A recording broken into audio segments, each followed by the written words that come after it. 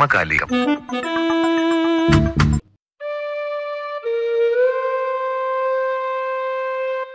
ഇനിയെങ്കിലും ഇത് ഒരു പരിവർത്തന കാലം.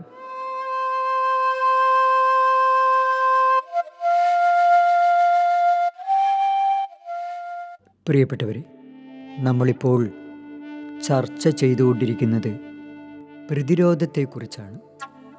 എന്താണ് പ്രതിരോധം? ഒരു ആത്മീയ അന്വേഷണം. Sound bank, sound waves.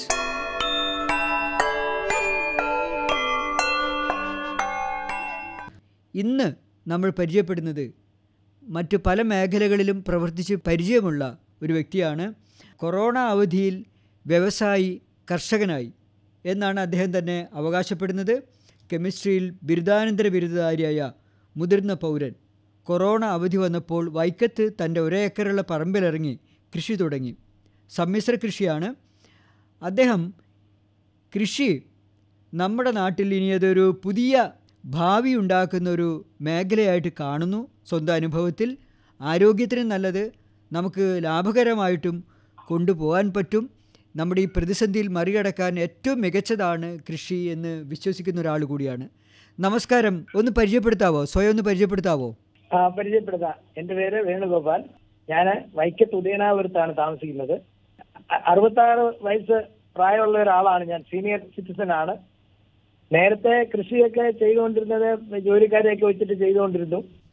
ഒരു അരമണിക്കൂറോളം കാലത്ത് ചിലവാക്കിയാലായി.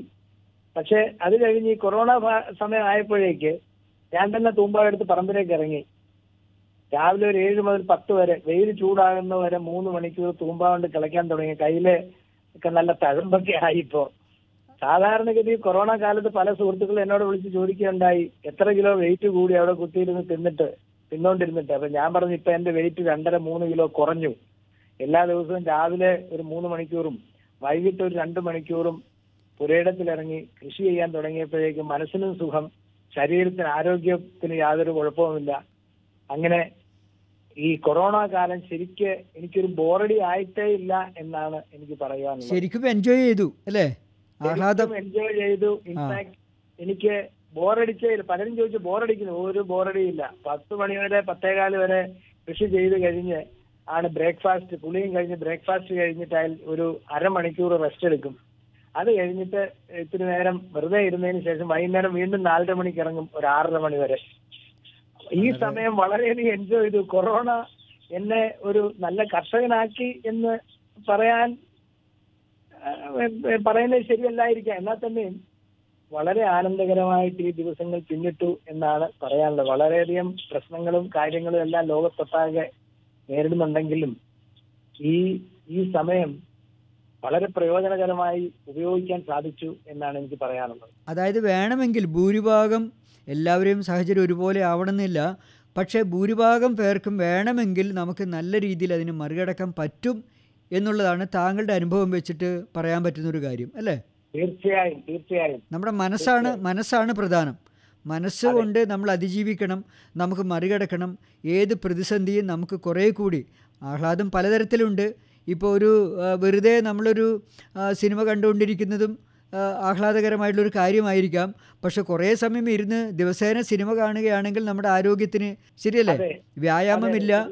അപ്പോൾ നമ്മൾ ചെയ്യുന്ന കാര്യങ്ങൾ കുറേ കൂടി വിവേകത്തോടു കൂടി ചെയ്യുകയാണെങ്കിൽ സമൂഹത്തിനും വ്യക്തികൾക്കും നമുക്ക് ഗുണകരമായ രീതിയിൽ അത് മാറ്റിയെടുക്കാൻ പറ്റും എന്നാണ് താങ്കളുടെ അനുഭവത്തിൽ നിന്ന് താങ്കൾ മനസ്സിലാക്കുന്നത്.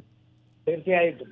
അതുപോലെ തന്നെ കൃഷി എപ്പോഴും നഷ്ടമാണെന്നാണ് ആൾക്കാർ പറഞ്ഞുകൊണ്ടിരുന്നത്. പക്ഷേ കൃഷി ചെയ്തു കഴിഞ്ഞാൽ നമ്മൾ ഇൻവോൾവ് ചെയ്ത് നമ്മൾ സ്വയം മുന്നിട്ടിറങ്ങി കൃഷി ചെയ്യുകയാണ്. ഒരിക്കലും ഒരു നഷ്ടക്കച്ചവടം അല്ല കൃഷി എന്നുള്ളതും കൂടി എനിക്ക് എന്നെ ഒരു തിരിച്ചറിവുണ്ടായി. ഇതേപോലെ തന്നെ കൃഷി വളരെയധികം നഷ്ടത്തിലാണ് എന്നുള്ള രീതിയിൽ ഞാൻ പലപ്പോഴും പറയാറുണ്ട്. ഞാൻ തന്നെ പറയാറുണ്ടായിരുന്നു. കാര്യം എന്താ, കൂലിയും എല്ലാം കൊടുത്ത് നമ്മൾ, പക്ഷെ ഇത് 100% ജൈവ കൃഷിയാണ് കേട്ടോ. യാതൊരു തരത്തിലുള്ള കെമിക്കലുകളോ അങ്ങനെയുള്ള യാതൊരു സാധനങ്ങളും ഉപയോഗിക്കാറില്ല. വിഷം ഒന്നും ഉപയോഗിക്കാറില്ല. എന്റെ പാവൽ പാവൽ വിളഞ്ഞു കിടക്കുന്ന പടം ഞാൻ ഫേസ്ബുക്കിൽ ഒരുപക്ഷെ കണ്ടിട്ടുണ്ടാവും. അതില് ഒരു കെണി മാത്രമേ അവിടെ വെച്ചിട്ടുള്ളൂ. ഒരു ഒരു ഒറ്റ ഒരു പുഴുവോ അല്ലെങ്കിൽ വേറെ ഒരു കീടത്തിന്റെയോ ശല്യമില്ല. പക്ഷെ കീടം ഉണ്ടായി കഴിഞ്ഞാൽ തന്നെ അത് കൈകൊണ്ട് പെറുക്കിയെടുത്ത് കളഞ്ഞു കഴിഞ്ഞാൽ വളരെ എഫക്റ്റീവാണ്. ഈ കായ്ച്ച മാതിരിയുള്ളതെല്ലാം കെണികൾ വീഴുകയും ചെയ്യും. വളരെ ഇത്രയും പാവയ്ക്ക ഉണ്ടായതിൽ 2 or 3 പാവയ്ക്ക മാത്രമാണ് അതിൽ ഈ കേട് വന്നത്, പുഴു കുത്തിയതോ ആയിട്ട് വന്നിട്ടുള്ളത്. അവരും ജീവിക്കണ്ടേ അല്ലേ? അവർക്ക് നമ്മുടെ ഈ നമ്മുടെ ചുറ്റുപാടുമുള്ള ചെറു ജീവികൾക്കും ജീവിക്കണ്ടേ? പക്ഷെ അവർ കഴിച്ചിട്ട് പോലും താങ്കൾക്കും ലാഭമുണ്ടാക്കാനുള്ളതും നമുക്ക് പ്രകൃതി തരുന്നു എന്നുള്ളൊരു സത്യമുണ്ടല്ലോ അതിൽ. അതൊരു വളരെ വളരെ പരമാർത്ഥമാണ്. കാര്യം ഇതിലെ ഞങ്ങളുടെ ഉപയോഗത്തിന് എന്റെ വീട്ടിലെ ഉപയോഗത്തിന് കഴിച്ചിട്ട് എന്റെ സുഹൃത്തുക്കൾക്കും എല്ലാം കൊടുത്തതിന് ശേഷം ഇവിടെ വന്ന് അയൽവക്കത്തുള്ള ആൾക്കാര് ഇത് വന്നിട്ട് വാങ്ങിച്ചുകൊണ്ട് പോകുന്നു എന്നുള്ളൊരു സത്യവും കൂടെ ഞാൻ പറയുകയാണ്. എങ്ങും കൊണ്ടുപോയി വിൽക്കേണ്ടി വരുന്നില്ല, ഇവിടെ തന്നെ വന്ന് വാങ്ങിച്ചുകൊണ്ട് പോവുകയാണ്. ഇന്നും ഒരു 10-30 കിലോ വെള്ളരിക്ക ഇവിടെ പറിച്ചിട്ടിട്ടുണ്ട്. പാവയ്ക്ക ആൾക്കാര് വാങ്ങിയിട്ട് പോയിട്ടുണ്ട്. വീട്ടിലാരൊക്കെയുണ്ട്? വീട്ടില് ഞാനും എന്റെ വൈഫുണ്ട്, വൈഫിന്റെ അമ്മയുണ്ട്, ഞങ്ങൾ 3 പേരുണ്ട്. പിന്നെ മകള്, എനിക്ക് 2 പെൺകുട്ടികളാണ്. മൂത്തവള് മസ്കറ്റിലായിരുന്നു. അവര് കൊറോണ സമയത്തിന് മുമ്പ് തന്നെ സ്കൂൾ അടച്ചപ്പോ മൂത്ത മകളും കുട്ടികളും വന്നു. ഇളയ മകൾ ഓസ്ട്രേലിയയിലാണ്. അവർ 2 ഹസ്ബൻഡും ഓസ്ട്രേലിയയിലാണുള്ളത്. എന്തായാലും ഞാൻ വേറൊരു ചോദ്യം കൂടി ചോദിക്കാൻ ആഗ്രഹിക്കുകയാണ്. താങ്കളെ ഇത്രയും നല്ലൊരു കർഷകനും നല്ല രീതിയിൽ മണ്ണിനോട് സ്നേഹിച്ച് ജോലി ചെയ്യുന്ന ഒരാളായതുകൊണ്ട് നല്ല മറുപടി കിട്ടുമെന്നുള്ളൊരു പ്രതീക്ഷയിലാണ് ഞാൻ ചോദിക്കുന്നത്. ഇപ്പോൾ വിദേശത്ത് കഴിയുന്ന പലരും നമ്മുടെ നാടിനെക്കുറിച്ചുള്ള പഴയൊരു സങ്കല്പം മാറി വരുന്നുണ്ടോ? നമ്മുടെ നാടിനോട് സ്നേഹമുണ്ടോ? നമ്മുടെ നാടിനോട് കുറേ കൂടി നമ്മുടെ നാട്ടിൽ വന്ന് താമസിക്കണം എന്ന് ഇപ്പോഴത്തെ ഒരു സമീപകാല അനുഭവങ്ങൾ വെച്ചിട്ട് എന്താണ് അവരുടെയൊക്കെ ഒരു ചിന്തകൾ? അതൊന്നും മനസ്സിലാക്കിയിട്ടുണ്ടോ? ഉണ്ട്, വളരെയധികം മനസ്സിലാക്കിയിട്ടുണ്ട്. ഇപ്പൊ ആൾക്കാർക്കെല്ലാം നമ്മുടെ നാടിനോട് സ്നേഹം കൂടിത്തുടങ്ങിയതിന് കാരണം എന്ന് വെച്ചാൽ നമ്മുടെ നാട് ഇന്നും നമ്മുടെ നാടാണ്. നമ്മുടെ നാടിൽ നമുക്ക് കിട്ടുന്ന സ്വാതന്ത്ര്യമോ ബാക്കിയുള്ള ഇതൊന്നും മറ്റൊരു സ്ഥലത്ത്, ഏത് സ്ഥലത്ത് പോയി കഴിഞ്ഞാലും ശരി, ഭൂസൗകര്യങ്ങളൊക്കെ ഒരുപാടുണ്ടാകാം. പക്ഷെ നമ്മളുടെ നാട്, നമ്മുടെ ഭൂപ്രകൃതി, നമ്മുടെ വായു ശ്വസിക്കുന്നതിനോടത്ര ഇന്ത്യ മുഴുവൻ യാത്ര ചെയ്തിട്ടുള്ള ഒരാളാണ് ഞാൻ. അതുകൊണ്ട് പറയുകയാണ്. ഇനിയും വേറൊന്നും കൂടെ പറയാം. എറണാകുളത്ത് സ്ഥിരമായിട്ട് താമസിച്ചിരുന്ന ഒരാള് ഞാനിപ്പോ ഒരു 6 വർഷമോ 7 വർഷമോ ആയിട്ടുള്ള വൈക്കത്തേക്ക് താമസം മാറ്റിയിട്ട്, ശരിക്കും പറഞ്ഞു കഴിഞ്ഞാൽ നാട്ടിൻപുറം ഇത്രയും നല്ല ശുദ്ധവായു, എന്തുകൊണ്ടും ആളുകൾ എത്രയോ നല്ല നല്ല നല്ല ആളുകൾ, നാട്ടിൻപുറത്തുള്ള ആൾക്കാരുടെ അത്ര ഇന്നസെന്റ് ആയിട്ടുള്ള ആൾക്കാരും ഒന്നും വേറെ എങ്ങും ഉണ്ടാവില്ല.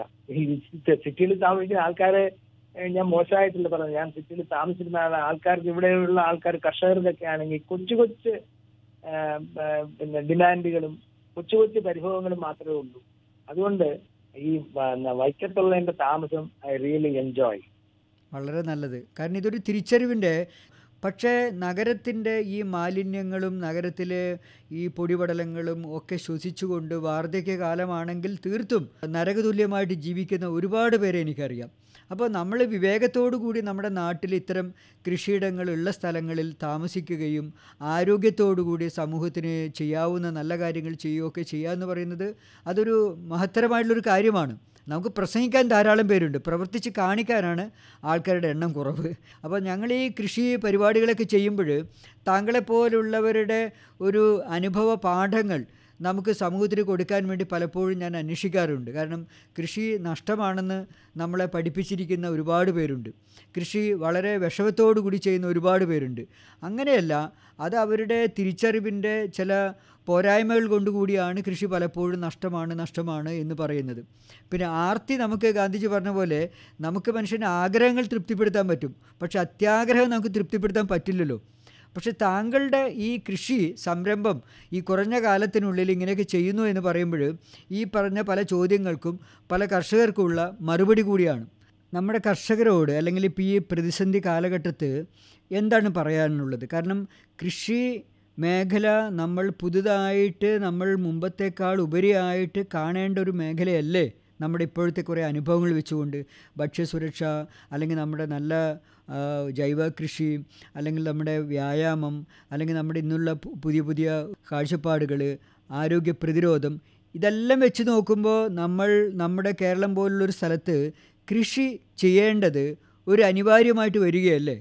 തീർച്ചയായിട്ടും നമ്മൾ എല്ലാവരും ചെറിയ രീതിയിലാണെങ്കിൽ പോലും ഇതിന് ഒരുപാട് സ്ഥലമൊന്നും ആവശ്യമില്ല. എനിക്കിവിടെ 1.5 ഏക്കർ സ്ഥലമുണ്ട്. ആ സ്ഥലം ഉള്ളത് കൊണ്ട് ഞാൻ ഇത്രയും വിപുലമായിട്ടും കമേഴ്സ്യലായിട്ടുള്ള രീതിയിലും ചെയ്യാൻ പോലും മുതിർന്നിരിക്കുകയാണ്. പക്ഷെ അത്രയൊന്നും ഇല്ലെങ്കിൽ ശരി, നമ്മൾ പച്ചക്കറിയിലെങ്കിലും നമ്മൾ സ്വയം പര്യാപ്തമാകേണ്ടത് അനിവാര്യമാണ്. അതിന് ബുദ്ധിമുട്ടില്ല.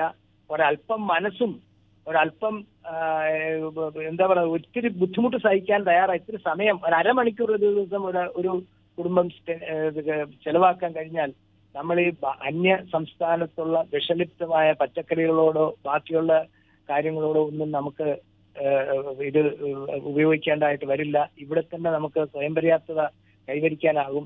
അവനവന്റെ പച്ചക്കറി അവനവൻ തന്നെ ഉണ്ടാക്കുക, അത് വളരെ ഈസി ആയിട്ടുള്ള ഒരു കാര്യമാണെന്നാണ് എല്ലാ ആൾക്കാരോടും, ആയിരിക്കുന്നവരോടും കർഷകനാകാൻ പോകുന്നവരോടുമുള്ള എൻ്റെ ഉള്ള ഒരു അഡ്വൈസ് അതാണ്. അതായത് നമ്മളിപ്പോൾ പലപ്പോഴും പറയും നമ്മുടെ കുറച്ച് ബുദ്ധിമുട്ടാണെന്ന് പറയുന്നുണ്ട്. പക്ഷേ ഇത് ബുദ്ധിമുട്ടാതെ നമുക്ക് സുഖം, സമാധാനം, സന്തോഷം എടുക്കാൻ പറ്റുമോ സാർ? അങ്ങനെയുണ്ടോ? ഞാനൊന്ന് ചോദിക്കുകയാണ് അറിയാഞ്ഞിട്ട്. ബുദ്ധിമുട്ടാതെ അല്പം ബുദ്ധിമുട്ടാതെ ഒരു കാര്യത്തിനും ഒരു പരിഹാരമില്ല. അതെ, ഹാർഡ് വർക്ക് ഒന്നും ഇല്ലെങ്കിൽ ശരി, അല്പസമയം എന്നെ പോലെ സീനിയർ സിറ്റിസൺ ആയിട്ടുള്ള ഒരാളിന് ഒരുപാട് ഇപ്പം എന്റെ വോട്ടെവർ ഇറ്റ് ഇസ്, എനിക്കൊരു 3 hours ഒക്കെ തൂമ്പ കളിക്കുന്നത് വളരെ സന്തോഷം. എന്റെ ഫ്രണ്ട്സ് ഒക്കെ ചോദിക്കുന്നുണ്ട്, പിന്നെ കുടവയറൊക്കെ ചാടി ഇരിക്കുകയാണോ വീട്ടിലിരുന്ന്? ഒന്നുമില്ല, ഇപ്പൊ ഉള്ളതിനേക്കാളൊക്കെ ട്രിമ്മായി. തിരിച്ച് ഭയങ്കര മനസ്സിന് ഭയങ്കര സന്തോഷമാണ്. അതാണ് ഒന്ന് വേർത്ത് നമ്മൾ ശരീരം ഈ ചൂട് കാലത്താണെങ്കിൽ പോലും ഒന്ന് വേർത്ത് കഴിയുമ്പോൾ തന്നെ ശരീരത്തിലെ കുറേ മാലിന്യങ്ങൾ അങ്ങ് പോവുകയാണ്. അപ്പോൾ അത് അപ്പോൾ തന്നെ നമുക്കൊരു സുഖം അറിയാൻ പറ്റും അല്ലേ സാറേ? ശരിയല്ലേ? തീർച്ചയായിട്ടും 10 മണിക്ക് കിടന്നു കഴിഞ്ഞാൽ അപ്പൊ ഉറങ്ങും. അതെ, അതാണ് അതിന്റെ ഏറ്റവും വലിയ. അതെ, അതാണ് നമ്മുടെ പലരും ഇതൊന്നും ആരും ഈ ഉറക്ക ഗുളിക കഴിക്കാതെ ഉറങ്ങാൻ പറ്റുന്നു, ആ മരുന്നിന് കൊടുക്കുന്ന പണം നമുക്ക് ലാഭിക്കാൻ പറ്റുന്നു എന്നൊന്നും ആരും ചേർത്ത് വെക്കുന്നില്ല. നമ്മളെ ഒരു പുറത്ത് വിറ്റ് കിട്ടുന്ന പണം മാത്രമാണ്. നമ്മൾ ഇതുകൊണ്ടുള്ള ഒരുപാട് പണം നമുക്ക് സേവ് ചെയ്യാം. ഇപ്പോൾ ആശുപത്രിയിൽ പോയി അതിന് വേണ്ട സമയം, അവിടെ നിന്ന് കിട്ടുന്ന മരുന്നുകൾ, അല്ല ഉറക്കം കിട്ടാൻ വേറെ മരുന്ന്, ഇങ്ങനെ ഒരുപാട് നമ്മളിങ്ങനെ ആശ്രിതരായി നമ്മൾ ആരോഗ്യം ക്ഷയിച്ച് നരകിച്ച് മരിക്കുന്ന മലയാളികൾക്കിടയിൽ താങ്കളെപ്പോലുള്ളവർ തീർച്ചയായിട്ടും ഇതാണ് ശരിയായിട്ടുള്ള ആരോഗ്യം, ഇതാണ് ശരിയായിട്ടുള്ള മാതൃക. അല്ലാതെ നമ്മൾ ഈ വെള്ളിത്തിരയിൽ കാണുന്നതൊന്നും നമ്മുടെ ഒരു മാതൃകയല്ല. യഥാർത്ഥത്തിൽ മലയാളികൾ ഒരു പക്ഷേ തിരിച്ചറിയേണ്ട കാര്യം അതാണ്. നമ്മുടെ കാർഷിക മേഖലയുമായി ബന്ധപ്പെട്ട അധ്വാനിക്കുന്ന ഒരുപാട് പേരുണ്ട്. അവരെയാണ് നമ്മൾ മാതൃകയായിട്ട് എടുക്കേണ്ടത്. ഇപ്പോൾ നമ്മൾ ചിന്തിക്കേണ്ട ഒരു സമയം കൂടിയാണ്. വെള്ളിത്തിരയിൽ നിന്ന് ആരും വന്നിട്ട് നമ്മുടെ ഈ ലോക്ക്ഡൗൺ കാലത്ത് നമ്മളെ രക്ഷിക്കാനില്ല എന്ന് നമ്മൾ തിരിച്ചറിയണം. അവിടെ നമുക്ക് അന്നം തരുന്നത് വെയിൽ കൊള്ളുന്ന, മഴ കൊള്ളുന്ന, നഷ്ടം സഹിക്കുന്ന അല്ലെങ്കിൽ സന്തോഷം അനുഭവിക്കുന്ന കർഷകൻ്റെ സ്നേഹ ഉൽപ്പന്നങ്ങൾ തന്നെയാണ് നമ്മൾ തിരിച്ചറിയണം. അപ്പോൾ നമ്മൾ ഈ ലോക്ക്ഡൗൺ കഴിയുമ്പോൾ നമ്മൾ ആരാണ് ഇതുവരെ നമ്മുടെ ഹീറോ, ആരാണ് ഇനി നമ്മൾ ഹീറോയെ കാണേണ്ടത്? നമുക്ക് അധ്വാനിക്കാൻ പറ്റുന്നില്ലെങ്കിൽ നമ്മൾ അധ്വാനിക്കുന്നവരെയാണ് നമ്മൾ മാതൃകയായി കാണേണ്ടതെന്ന് തിരിച്ചറിഞ്ഞു കഴിഞ്ഞാൽ ഒരു പക്ഷേ വഴിയിലൊന്നും തന്നെ ഈ നമ്മൾ കിഡ്നി രോഗം വന്ന് ചികിത്സിക്കാനുള്ള ഫണ്ട് ചോദിച്ചുകൊണ്ടുള്ള പരസ്യങ്ങളൊക്കെ നമുക്ക് കാണാതിരിക്കാനെങ്കിലും കഴിയും. 10 കിലോമീറ്റർ യാത്ര ചെയ്യുമ്പോൾ എത്ര ഫ്ലെക്സ് ബോർഡുകളാണ് നമ്മൾ കാണുന്നത്? ഒരു കിഡ്നി രോഗി. ഇതെങ്ങനെ ഉണ്ടാവുന്നു? നമ്മുടെ ഭക്ഷണം മോശമായതുകൊണ്ടാണോ, ജീവിതശൈലി മോശമായതുകൊണ്ടാണോ എന്നൊന്നുമല്ല ചിന്തിക്കുന്നത്. അപ്പോൾ താങ്കളെപ്പോലുള്ളവർ ചെയ്യുന്ന, ഇപ്പോൾ അയൽപക്കക്കാർ വന്ന് വാങ്ങിക്കുന്നു എന്ന് പറയുമ്പോൾ അത്തരം പേരുടെ ആരോഗ്യം കൂടിയാണ് താങ്കൾ സംരക്ഷിക്കുന്നത്. അതുകൊണ്ടാണ് എനിക്ക് സന്തോഷം, എനിക്ക് താങ്കളോട് ബഹുമാനം തോന്നുന്നത്. താങ്കൾക്ക് ഇതിൻ്റെ ഒരു സാമ്പത്തികമായിട്ട് നേട്ടമല്ല, പക്ഷേ ഇതുകൊണ്ടുണ്ടാകുന്ന ഒരു മാനസിക സന്തോഷവും സമൂഹത്തിൻ്റെ ആരോഗ്യവും അതുകൂടി സംരക്ഷിക്കുന്നു എന്നുള്ളത് കൊണ്ടാണ് ഞാൻ നേരത്തെ പറഞ്ഞത് മഹത്തരമായിട്ടുള്ളൊരു കാര്യമാണ്, കർമ്മമാണ് കാർഷിക മേഖല എന്ന് പറയുന്നത്. എന്താണ് നമ്മുടെ സമൂഹത്തോട്, നമ്മുടെ കർഷകരോട്, റേഡിയോ കേൾക്കുന്ന ഞങ്ങളുടെ പ്രിയപ്പെട്ട ശ്രോതാക്കളോട് എന്താണ് പറയാനുള്ളത്? നമ്മൾക്ക് ആരോഗ്യവും, താങ്കൾ പറഞ്ഞതുപോലെ ആരോഗ്യമാണല്ലോ എല്ലാത്തിലും പ്രധാനമായിട്ടുള്ളത്. നമ്മുടെ ആരോഗ്യം സംരക്ഷിക്കണം എന്നുണ്ടെങ്കിൽ നമ്മൾ വ്യായാമം ചെയ്യണം. ആ വ്യായാമം ഈ നേരം വെളുത്ത് ഒരു 1 മണിക്കൂർ ഞാനും 6 കിലോമീറ്റർ 7 കിലോമീറ്റർ നടന്ന് രാവിലെ മോർണിംഗ് വാക്കിന് പൊക്കോണ്ടിരുന്ന ആളാണ്. പക്ഷേ ഇപ്പം നടക്കാനൊന്നും പോകുന്നില്ല. തൂമ്പ എടുത്ത് പറമ്പിൽ തന്നെ കൃഷി ചെയ്യാൻ പോയിട്ട് വളരെ ഞാൻ ഇടയിലൊന്ന് പറഞ്ഞോട്ടെ, വളരെ നല്ല കാര്യമാണ്. കാരണം എവിടെയോ ഒരു പഠനം നടന്നു, അത് വിദേശത്താണോ ഇവിടെയാണോ എന്നറിയില്ല. അതിൻ്റെ സാരം ഇതാണ്, അതായത് നമ്മൾ രാവിലെ കൃത്രിമമായിട്ടൊരു വ്യായാമം ചെയ്യുന്നു.